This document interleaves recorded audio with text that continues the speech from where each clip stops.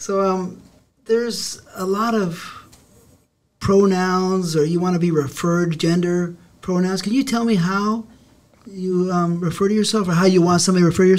I just prefer to be treated like any other girl. I don't need any special pronouns. I don't need any weird shit.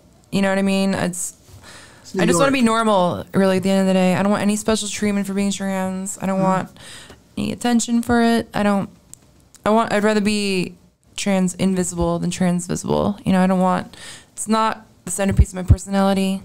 It's not, you know, I try to make it kind of running in the background rather than something I'm constantly talking about, or, you know, I don't really go to Pride Parade or anything. I just, you know, would like to live a very normal life and just be treated like any other girl, because I don't really give a shit, you know. I'm just like, yeah, you're a girl.